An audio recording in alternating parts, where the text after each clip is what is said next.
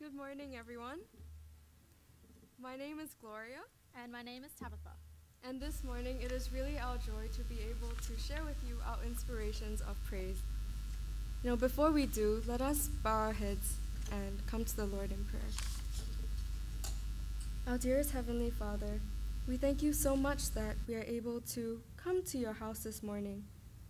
In good health, we thank you that you've been with us through our travels, for those who have been traveling, and brought us home safely. Father, we thank you that we can still come into your house, and we pray that you would please still our hearts and our minds, Lord, to hear your word and take heed of what you want to say to us today. I pray, Lord, and ask that our praise would be acceptable in your sight this morning. In Jesus' most precious and worthy name, amen. So our first song for this morning is hymn number 2, Come Thou Fount of Every Blessing. As Tabitha and I prepared to lead in worship this morning, we found that we really identify with what the author was writing in reference to salvation in the Lord. It's really such a great blessing that we are able to find salvation, that even in our wandering, when we were lost in sin, the Lord Jesus would still come down and reach out to us and free us and be that light in our darkness to guide us back to him. In stanza 3, it says, "O to grace, how great a debtor daily I'm constrained to be. Let thy goodness, like a fetter, bind my wandering heart to thee." As we thought about how indebted we are to the Lord for his amazing grace, we are really drawn to desire to have a closer relationship to him. From the initial blessing of having salvation, we also have other added blessings. So it's kind of like a dominoes effect where the one blessing triggers more blessings in our lives. Because we are saved and because we have faith in the Lord, we have a church family. As evident in our recent anniversary celebration, faith and salvation in the Lord can bring people together to celebrate such wonderful blessings.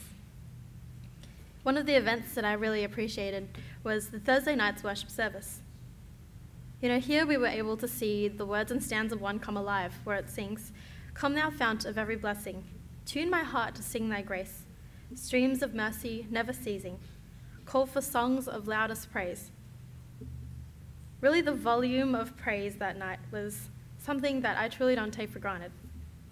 It's really encouraging to see when so many people lift their voices to the Lord in praise. And this morning, Gloria and I would like to invite you all to sing with us our first song with as much joy and excitement to the Lord, reflecting on his abundant blessings in our lives.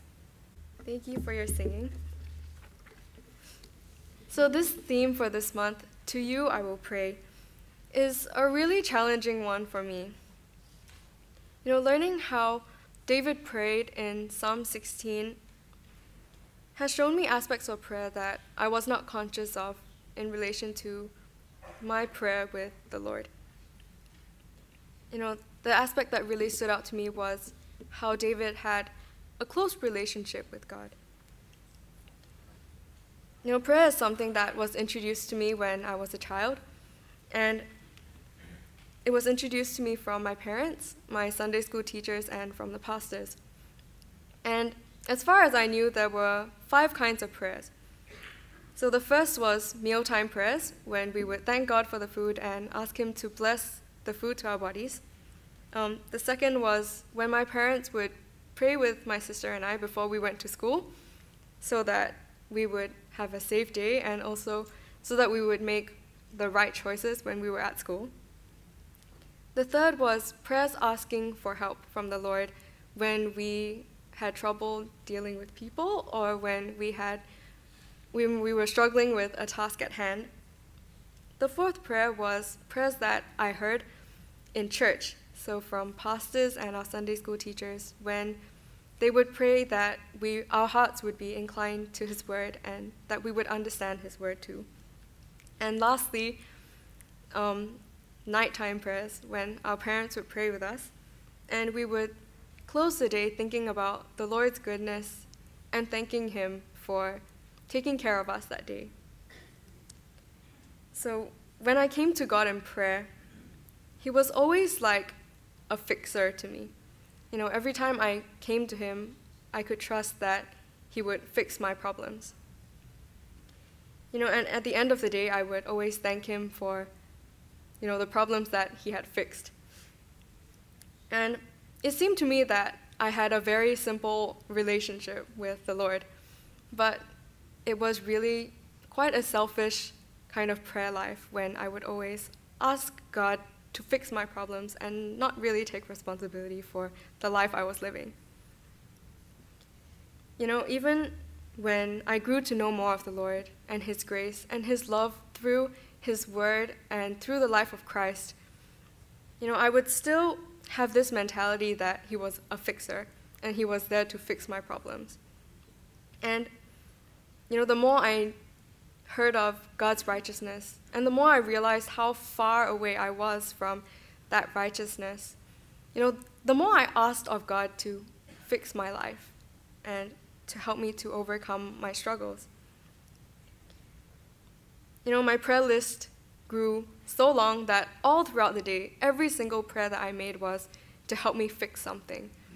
And I didn't really take time to thank the Lord or even reflect on the things that he wanted me to do, whether it was his guidance or his instruction. And there were many times when I even caught myself being impatient with the Lord because I struggled with my own inconsistencies. In Psalm 16, verse 2, David writes, "O my soul, you have said to the Lord, you are my Lord. My goodness is nothing apart from you." It really shows his regard for the Lord as a master and David his servant. As I compared this relationship and reflection that David had to my own prayer life, I'm really ashamed of the way that I pray and my relationship with the Lord. David humbled his heart to seek the Lord for his guidance and his counsel, and he would set aside his own desires to seek God's guidance and the path of life. And in placing the Lord always before him, in Psalm 16, verse 9, David was able to find fullness of joy and rest in hope, saying, "Therefore my heart is glad, and my glory rejoices. My flesh also rests in hope." Our next hymn for this morning is hymn number 198, "Wonderful Grace of Jesus." It is this wonderful grace of Jesus that we can have hope and find this same fullness of joy. In the last verse, it says, "Wonderful grace of Jesus, reaching the most defiled, by its transforming power, making him God's dear child. Purchasing peace and heaven for all eternity, for the wonderful grace of Jesus reaches me." I'm reminded that even as I strive to build this closer relationship with the Lord and understanding God's desires for me, it's founded on this wonderful grace of Jesus that has purchased the peace and hope in heaven, even for someone like me. So please take this next song with us. Thank you all for your singing. So when I was younger, I always thought that prayer was pretty cool because I was taught that God could listen to me wherever I may be or whenever I needed to just speak to someone. I always thought that it was pretty amazing that this great God could hear me, whether I was praying out loud or if I was just thinking these words in my mind. A lot like the song we sang for our pre-worship. Now that I understand a little bit more about how prayer works, I still think it's cool, but for deeper reasons. Our theme, taken from Psalm 5, verse 2, reads, "Give heed to the voice of my cry, my God and my King, for to you I will pray." As I reflected over this psalm, I was really inspired by how David was so driven with desire to seek God daily, more specifically in the morning. In verse 3 he says, "My voice you shall hear in the morning, O Lord. In the morning I will direct it to you, and I will look up." You know, there was this sense of determination that David had, and the psalmist goes on to give substance to why he sought God the way he did. He recognized God as a righteous and merciful king who gives guidance and protection to those who seek him with such an earnest heart. David truly went through some challenging times, as noted throughout the Psalms. Whether it was him literally running away from his enemies or from being overwhelmed by distress, David was constantly learning more about how practical applications of faith, such as prayer, could really impact and greatly benefit his life. Something that really inspires me was that no matter how challenging his circumstance was, he was driven to seek God with tremendous trust. This inspires me because, from time to time I still struggle to turn straight to God when going through difficulties. I can sometimes find myself using my own wisdom to solve the things in front of me, instead of turning to the one who has all the wisdom and the answers. But seeing how David's life played out, and how he sought God in prayer in the Psalms, reminded me of God's everlasting presence in our lives when we do seek him. For myself, I don't particularly have a difficult life or a difficult set of struggles. My day-to-day really just consists of waking up, going to work, doing some exercise, and going home. So it's not a very difficult life. But something that brings me a great deal of assurance is knowing that, if and when things in my life or the people's lives around me become challenging like David's life, that God could do the same work in my life through prayer. This psalm really does tell a beautiful story of how prayer can be such a blessing in your life when you are seeking God and you call out to him in prayer.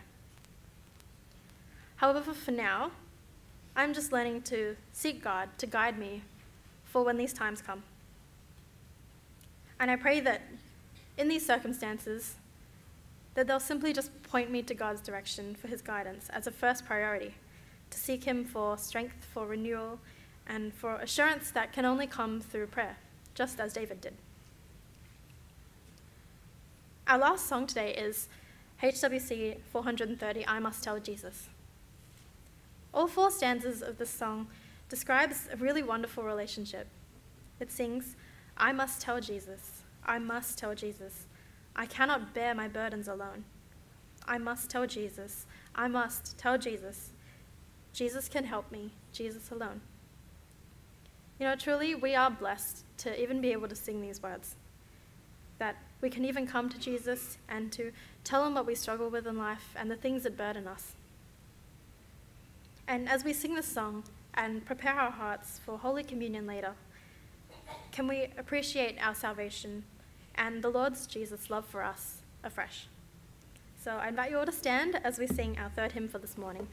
Thank you all for your singing. You may be seated, and I'll pass this time over to Pastor Chris. Okay, just want to say, okay, you gotta turn this back on. Great, thank you. Just want to greet you in person. I was away last week. Just glad to be back, and it's good to be back in the Lord's house to worship with you. It's so good to just sing those hymns that we love so much, that speaks of the Lord, that sings of prayer. Okay, and just wanted to highlight a few things for you also, that we have 2 friends with us from Singapore, from Bethany. This is Suleng and Lily. We'll say hello to them, wave, so we know where you are. They were here for our 20th anniversary, weren't you? I remember you were here for the 20th. And they have come back to a little holiday here in Perth to see how wonderful weather we have in spring. Enjoy the cold. Okay, well, we're glad that you can worship with us here. Well, we're going to pray for a while, and we're going to think of a number of things. Thankful that we can have this wonderful privilege called prayer, and we will be listening, studying, taking up this topic later in the message. We want to pray for our brethren over in India. Next Sunday, I will be, after the worship service, that is, I will be going over to India. And they will be celebrating their church anniversary. And also the wedding of Titus. Some of us who know Titus, and he is getting married. So we are going to remember him in prayer especially. And we take nothing for granted, especially Indian weddings, because you don't know the person till 3 months from knowing the person from day one to getting married, or in 3 months. Yes. Dating, what is dating? So, and you're going to live for the rest of your life together. That is, and it works. And it works somehow. But we will remember him in prayer, especially.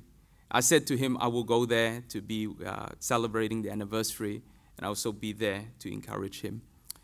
He has been my translator all these years that I have been in India, to take from children all the way to young people, still taking the young people in family camp. And he's been my translator. So I thought I would do that part, to be there in person to encourage him. Well, let it always be personal when we think of each other in prayer. Let's pray together for a while. Our Father, we thank you that we can be in fellowship with you in prayer. We thank you that we can remember our brethren overseas as well, for Bethany in their A&A project, that you would be there for them to encourage, to lift up their heart, that they will continue to see this project to the end through prayer. We think of our brethren over in India as well, and in the celebration of their church anniversary, we ask for your blessings to be given to them, that they will rejoice much in seeing your work in their lives, that we think of the pastor Titus as he prepares for marriage, that you would bless as the future leadership of our church in India. May you be there to lead and guide. We pray that you would be with us. May we learn deep lessons of prayer this morning. We pray in Jesus' name. Amen. We're going to take up a Bible memory verse before we take up this message that we have prepared for us this morning. In Psalm 25, verse 5, there are two very special gifts that God gives to us, and we all have this, or we all can have this, that we must treasure. One is prayer. The other is the Word of God. Without the Word of God, how do we know how to pray? How do we know what guides us to call upon God? And I'm grateful to the Word of God. Psalm 25 actually is a very precious, a dear psalm to my own heart. This prayer has been made many times when I'm in the crossroads of life, when I need to make a decision that is critical. This prayer has become mine. Psalm 25, verse 5. Well, let's read this together. Let's recite it. If we've committed to memory, wonderful. It is a wonderful prayer to make. Okay, well, let's try this together. Psalm 25, verse 5. Lead me in your truth and teach me, for you are the God of my salvation. On you I wait all the day. And that has been a prayer that I make, that God would lead me in His truth. Which way shall I go? There are many paths in life. How shall I walk? This was a prayer that was made. Lord, lead me. And it has to be in your truth, because I know that if I walk in truth, the Lord will bless. Why would God hear this prayer? Second statement, you are the God of my salvation. That's the reason why God would hear. You are related to Him in this way. He is the God of your salvation. He would hear. What is my part? Wait. Trust. Exercise faith. And that is not an easy thing to do, to wait, I must say. but there is something that must be learned. On you I wait all the day. Okay, well, let this prayer be an encouragement to our heart this morning as we take time to commit it to memory and make it our own. Okay, this morning we're going to take up Psalm 28, not far from Psalm 25, and we're going to take a look at this prayer of David. Okay, and there are many lessons of prayer that we do want to learn. Ultimately, prayer is personal. How do you learn to pray? By praying. You can ask people to pray for you, and that's fine, that's good. But until you pray, you don't learn the right lessons. You see, David was king of Israel. Samuel, the servant of God, was the man, the prophet, who is to watch over Israel in prayer. And it would be fine for Samuel to pray for David, and he did. He did.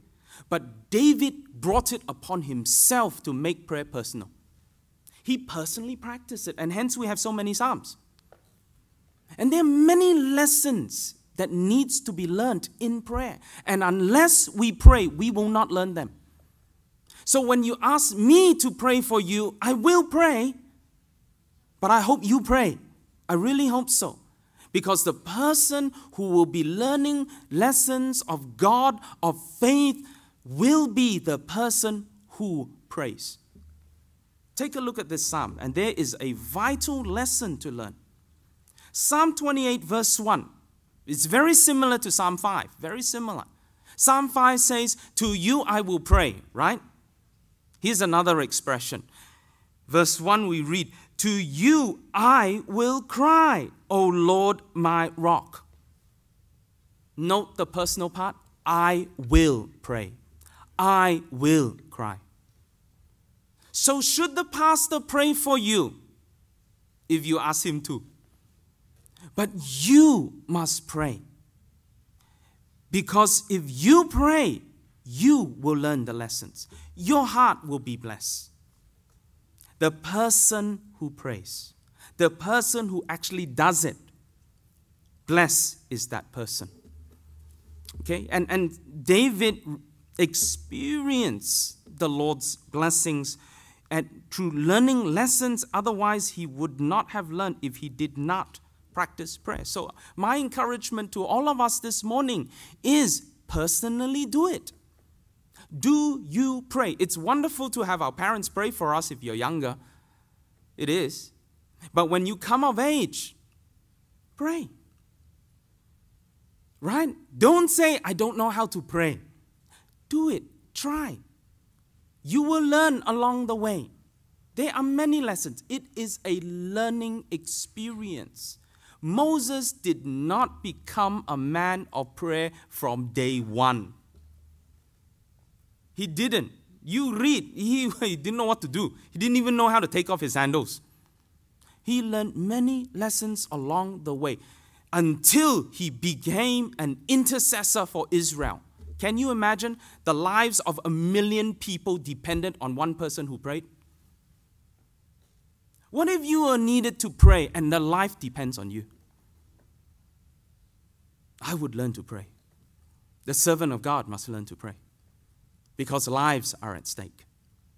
But people, all of us, must learn these lessons well. And this is an example. David is an example.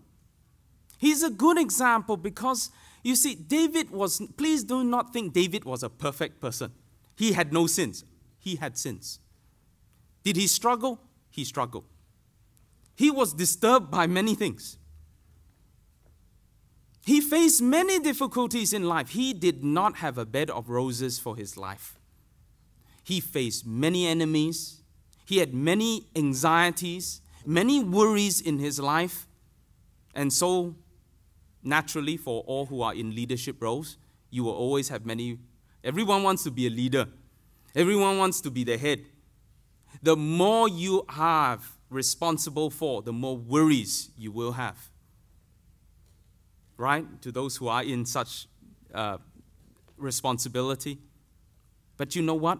It drove him to pray. That is what I admire about David, was his closeness of relationship with God. And that's what prayer helps us to do. It gives to us, it helps us build a relationship that is close with God. And I like Psalm 28 because it tells me just how close his relationship is with God. So close that the thing that bothered him most, you know what it is? Was God's silence. Huh? I wonder if God's silence bothers you. Or you don't even know he's silent. You see, that tells you how close you are with God. When a person you are close with, they are silent. Hey, something is up. Like my wife, if she's silent to me, she's silent. Are you okay, dear? Something bothering you? Hope it's not me. Right? Because it's closeness. Now, if you don't know the person is silent sitting there. You may think the person is mute. You don't know whether maybe the person doesn't like talking. Maybe you don't know. You see, what disturbed David, what drove David to pray in Psalm 28 is God's silence. Take a look. He says, "To you I will cry. O Lord, my rock." Something is up, isn't it? He's disturbed in his heart. Is it enemy coming again? Is it? Is it because he's worrying about something? What is disturbing David? And we read, this is what disturbed David. "Do not be silent to me." Did you know that this is what disturbed him? I wonder whether God's silence disturbed us. It tells us how close we are to God. If God is silent to you, would you actually know He's silent? Or would you don't even know He's silent? You would ignore it. David did not ignore it. It bothered him. It bothered him so much, he says these words. "Lest if you are silent to me," he said it twice. First he says, "Don't be silent." Then he says, "If you are silent to me, I become like those who go down to the pit." In other words, I die. God, don't be silent. If you are silent, I'd rather die. That's how close he was with God. And that is something that I really am deeply challenged by. Can I have such a relationship with God that if God is silent, it probes me to pray? Because that's what he did for David. He drove him. His heart was disturbed. God is silent. This is unusual. Is God angry with me? Why is he silent? Look what he did. In verse 2, this literally drove him. "Hear the voice of my supplications when I cry to you, when I lift up my hands towards your holy sanctuary." The word supplication would tell you how driven he was to pray, not just once, not just twice, but non-stop. As long as God is silent, he is not going to stop praying. He's going to search God's heart, God's mind. "Lord, why are you silent? Don't be silent." He would have said this I don't know how many times. That's what it is. That's what supplication is. On the same topic, you keep on praying. You keep on asking, "Lord, why are you silent? If you are silent, I'm done for." He's looking for answers. He's trying to understand why God is silent. That caused him to pray. And he would lift up his hands. It's very symbolic. Towards the holy sanctuary. Now, during this time, the temple of God was not built. But God has given to Moses the idea of the sanctuary. The tabernacle was a physical place where the Ark of the Covenant was kept. The Holy of Holies. And on the Ark of the Covenant is what they call the throne, the mercy throne. It represents the throne of God. You see, prayer involves knowledge and understanding of God. And he would pray, Lord, have mercy. Have mercy. Is it me? Have I done something that have caused you to be silent? It tells us such is this person's relationship with God. Look what he does. Look how he prays. There's sensitivity. These are the things we want to learn. Sensitivity. It takes closeness to have sensitivity. You know the person. If the person is silent, something is up. Is the person angry with me? Is the person troubled? What is it? Now, look how he searches his own heart. This is something we want to consider. Okay? In verse 3, he says to God, do not take me away with the wicked. Now, this is something that we want to consider. He knows that God will not hear the prayers of the wicked. God will hear the prayers of the righteous. He loves the prayers of the righteous. He delights in the prayers of the righteous. But God will not hear the prayers of the wicked. And so he was concerned in his own heart, in his own life. Have he strayed to the path of the wicked, that God is hinting to him, come back? See, you take nothing for granted. The danger is we take our relationship with God for granted. We think we're fine. We can stray and still think we're fine.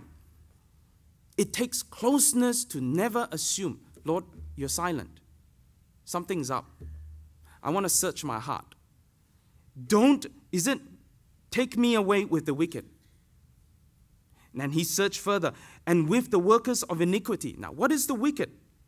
They do wicked things. They speak peace to their neighbors and evil in their heart. Right? You say nice things. Isn't it? Uncle Kam, I say nice things to you. You are so good looking. And then, evil in my heart. You look like an orc. That is evil. I would be guilty of this sin called wickedness. I speak peace with my neighbors, and I think evil of you in my heart. David knows this is considered as wicked. Give them according to their deeds, according to their wickedness. Give them according to the work of their hands. There we go. This is because, verse 5, they do not regard the works of the Lord. They have no respect for the holy things of God. They have no regard for the works of God.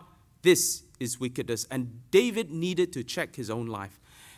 Does he know how to regard the work of God? Does he know how to regard the holiness of God? Hence, he did not enter the Holy of Holies. He could only outside, hands lifted up on his knees, have mercy. He want to make sure his relationship is right with God. And that is something we ought to do. If God is silent, there are lessons to learn. God's silence must never be ignored. And God is silent. He wants us to probe further. What are the things that ought to be learned? Self-examination. Is my heart in the right place? Would I be carried away with the wicked? I'm not. Okay, I am not among the wicked. I want to make sure I'm not among the wicked. I want to make sure my heart, that's not evil, is there. Not hypocrisy. Not doing evil things. Speaking evil thoughts. I must be cleansed. These are lessons of prayer. How would God hear? Will he hear? Well, these are the lessons. What are the lessons that David learned as he sought God here? Now, there were many lessons. I'm going to outline some of them over here. There are 3 lessons in particular if we were to look at this very closely. Okay, in Psalm 28, and one of the lessons is actually how he was driven to pray. The word is supplication. Sometimes we take prayer for granted. And God needs us to learn how to pray with a greater sense of effort, with a greater sense of faith that He will hear and answer. This is a lesson. Do we pray? Sometimes when God keeps quiet, okay, we pray further. We go on further. And that's an important lesson, because when we don't, we become complacent. Okay, we just pray, God just hears. We can become very complacent. And so God needs us to learn how to battle this problem called complacency. Effort. You put effort into praying. You put effort into seeking God. You apply faith. Remember Psalm 25? On you I wait all the day. I go back to that lesson. I wait. I wait with faith. I wait with trust. One lesson is on prayer itself. Now, here is another lesson that must be learned.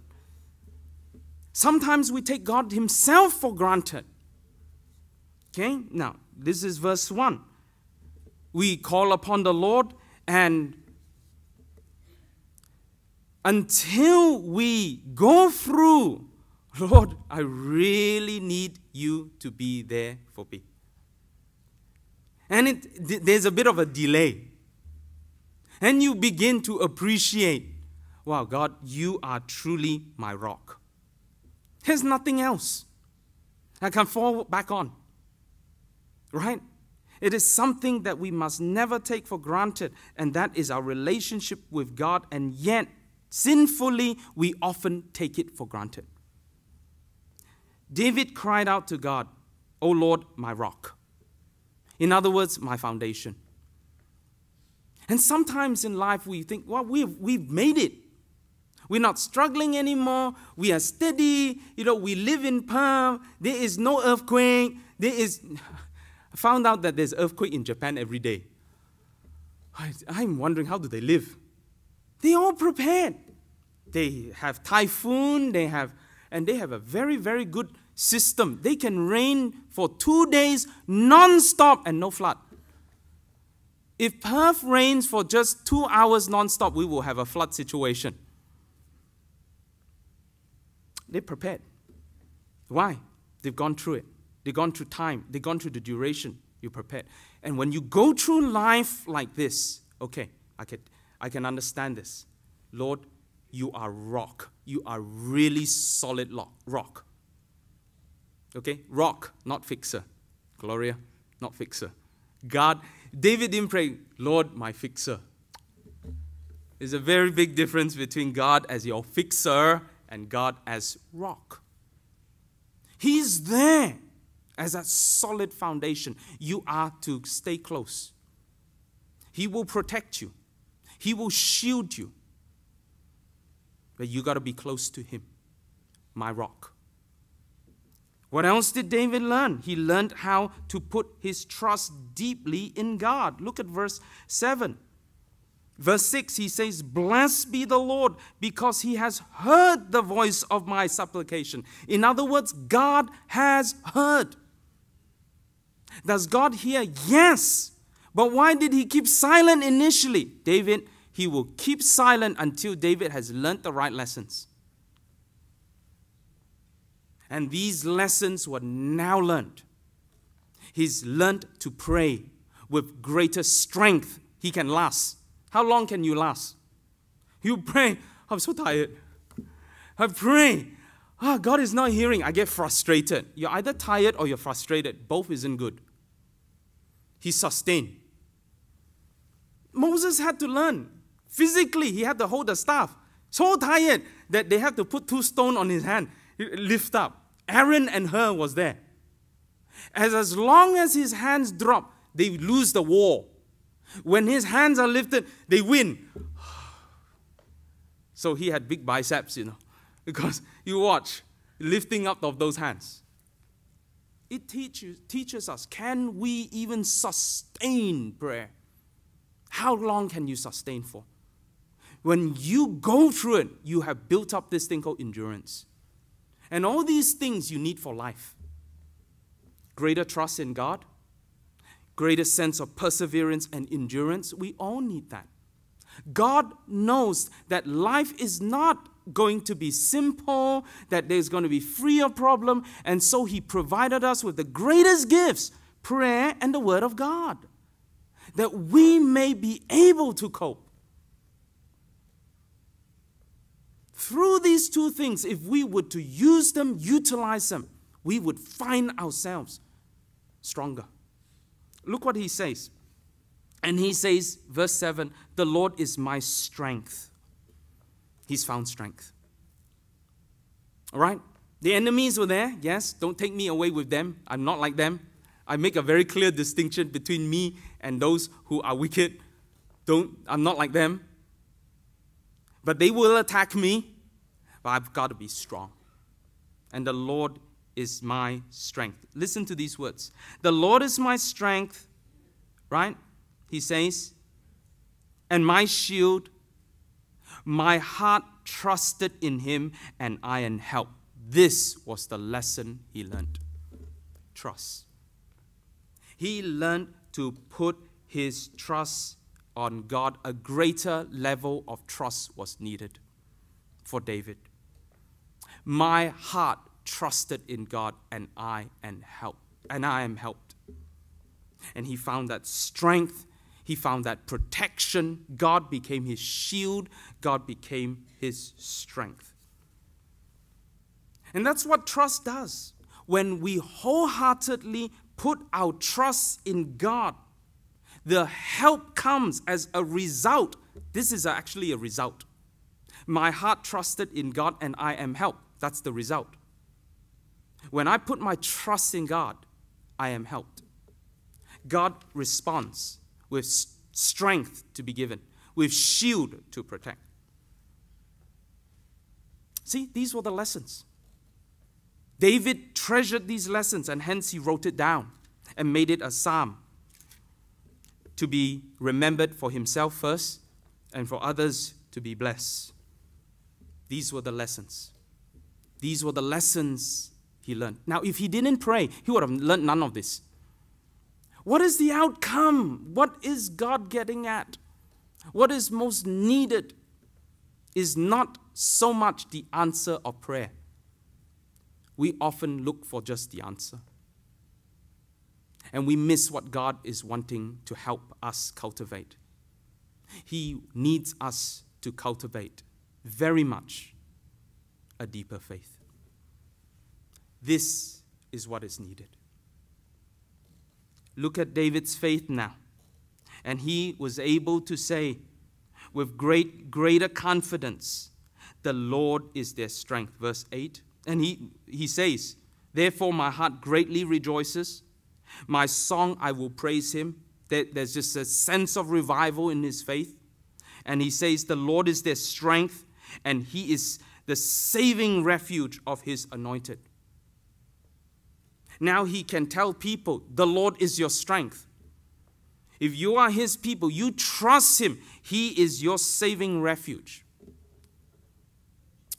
Look at his prayer. The last part is really his prayer. And he prays with greater conviction in what God can do. That's what faith is.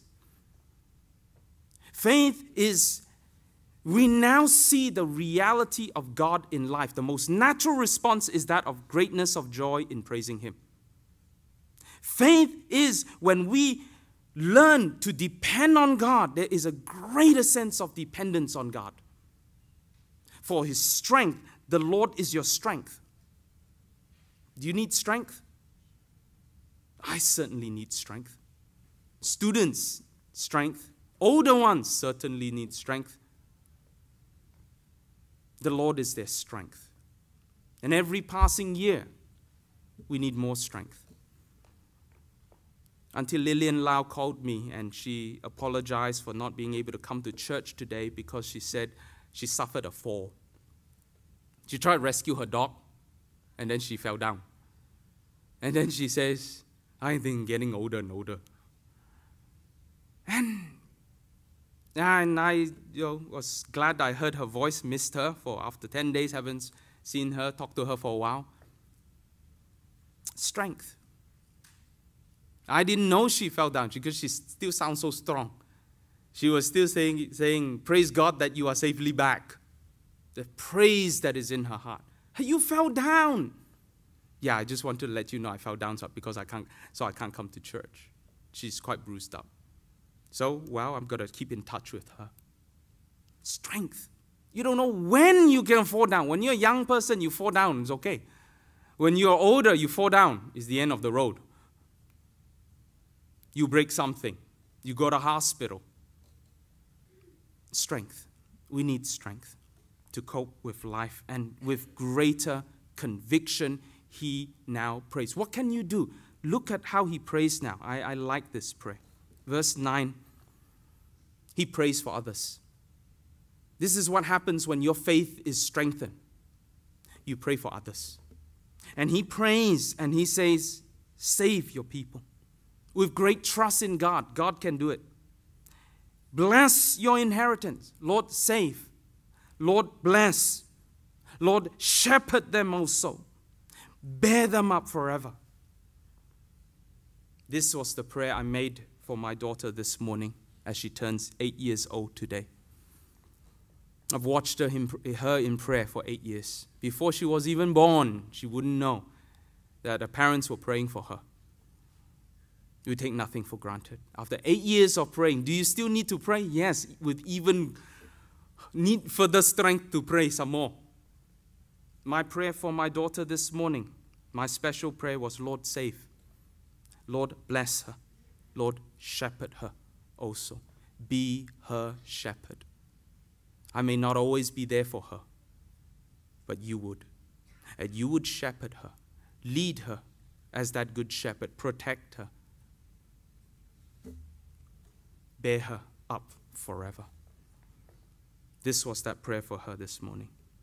As I reflected on her, as she celebrates, her reflection, my reflection, a little bit different. She's just happy she can celebrate her birthday. And as I celebrate, I also celebrate one part with joy, one part with a bit more soberness. To look ahead at life and what life can be. The wicked will always be there. The battle against wickedness is a lifelong battle. It will always be the wicked. As long as sin and the evil one is in this world, there will always be the wicked. What do I need? I need a faith that is strong and deep. I need to be close with God. This is something that I am deeply challenged to do. To seek to be close, like David was close. That I can sense, Lord, if you are silent, you're either angry with me or you need me to learn deeper lessons. And I will probe further, that I will pray further and see it through until you would speak, until you would hear that prayer. And when you do, my heart will say, blessed be the Lord, because he has heard the voice of my supplications. The Lord is my strength and my shield. My heart trusted in him, and I am helped. Does this sound relevant to me? Absolutely. Is this psalm relevant to you? I hope so. May this psalm teach us many precious, rich lessons of drawing close to God, the lessons we need to learn about God, driven to pray, deep lessons to learn, a deeper faith as a result. May this be ours. May it be your blessing that you would experience the joy of the reality of faith at a deeper level. Let's pray together as we prepare for communion. Our Father, we pray this morning that you would teach us rich lessons of prayer, whether it's from the scriptures, whether it's from others, and very often a combination between the two, the experience of others and the truth that comes from your word. May we learn how to sense your silence and not ignore it, but to seek you in deep prayer, in deep concern, that perhaps you need us to learn a deeper level of trust. Perhaps you need for us to have a deeper level of faith too. May we learn them well, for our sake and our children's sake, at lives who need us to seek you in prayer will know that we will stand and pray for others too. And we pray that you would indeed save your people, bless your inheritance, shepherd them also, bear your people up forever. May we pray with greater confidence and faith in a God who truly hears and answers prayers. We pray that you would bless our hearts as we prepare for communion. We pray in Jesus' name. Amen. Let's prepare our hearts for communion this morning. Okay, let's take a look at this text. As we partake of the bread, we remember the words of the Lord where he says, and he took bread and he broke it. Look what he does. First, he took bread, blessed, and broke it, and gave it to them. To the disciples, take, eat, this is my body. Prayer was so much a part of the life of the Lord Jesus Christ himself. He blessed, meaning he would have looked to heaven, conscious of God, pray a word of blessing, Lord, bless. It was just so part of everything Jesus did. So as his disciples, this is the best way to learn. Observe.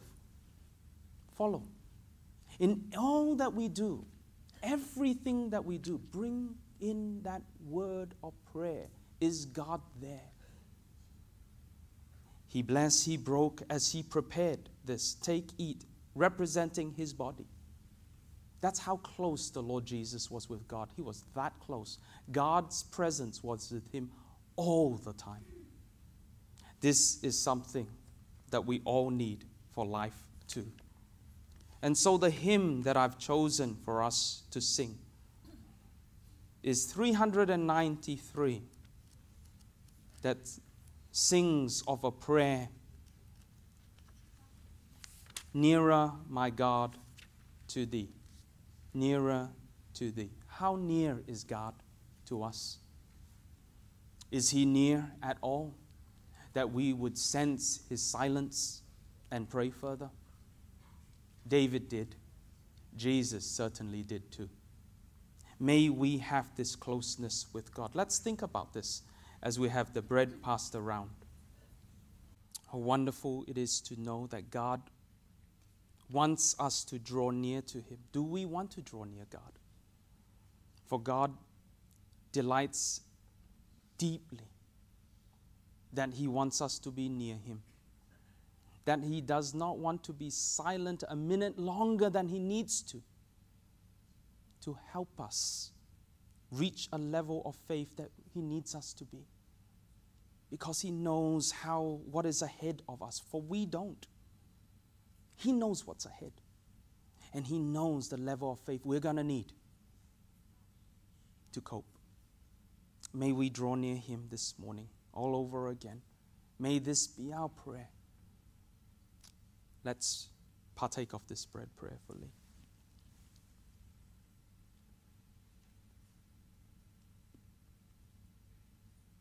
Our Father, we thank you that we can call upon you as our God, our rock, our Redeemer, our Savior, our friend. That we can draw near you in our time of need. We pray that our hearts would be gladdened to know how much you desire for us to be near you. May we know the joy of experiencing the closeness of your presence. And we ask that you would bless us as we partake of this bread. May it help us to visualize that closeness of being partakers of the Lord Jesus himself. Bless us, we pray. In Jesus' name, amen.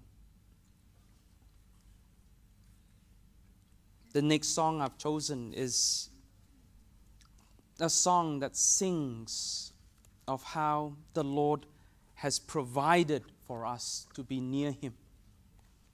And Jesus Himself was that provision. It is redemption that He gave to us. And it is also cleansing. It is sin that separates us from God. And without the cleansing of the Lord, we can never be near God. So God has to make every provision. And every time we partake of the cup, we are reminded that our redemption in Him is through the blood of the beloved, the Lord Jesus Christ, that we have full forgiveness of sins, that we can be near to God, we can be reconciled with Him, that when we call upon Him, that He would hear us as His children. This is provided for by the Lord Jesus. May we seek Him every time for that cleansing. Let's sing this next song together as we have the cup passed around. Cleanse me. Well, let's partake of this cup prayerfully this morning. Our Father, we thank You so much, the cleansing that comes from You, that You could cleanse us from the darkness of sin, that You would cleanse us of bitterness, that You would cleanse us of all the things that are evil, and You would fill our hearts with Your love, that we would always sense Your presence with us, which we need so badly, so much. We thank You that cleansing comes through the Lord Jesus, in whom we can safely trust to be our Savior. And so we ask that You would bless our hearts this morning. Cleanse all who come to You with faith, with love, with trust. Bless us, we pray. In Jesus' name, amen. Well, let's prepare an offering for the Lord's work this morning. We turn to our last hymn for our response. 372. If this has been made provided for God, from God, His Word, prayer, faith in Him, cleansing, to be made His people, how shall we live our life? Let's treasure life. Life is to be treasured. Life comes from God. I like this hymn. Living for Jesus, a life that is true. Striving to please Him in all that I do. Yielding allegiance, glad-hearted and free. This is the pathway of blessing for me. This is a path that leads to the Lord's blessings. And may we know the great joy of experiencing the Lord's blessing when we can clearly see this path and walk on it. Let's sing this song together as our closing hymn. Let's rise as we sing all 4 stanzas, Living for Jesus. Let's ask that the Lord will bless us as we prepare to go from here this morning. And now may this great God of ours, who hears the prayers of the righteous, whom we are privileged to address as our Father in heaven, draw us close to Himself. May the grace of the Lord Jesus Christ enable us to faithfully follow the Lord Jesus all the way to the very end of life. May the Spirit of God comfort our hearts and strengthen us to cope with all the challenges that may come in our life, that we would remain faithful to the God who has called us His own, now and forevermore. Amen.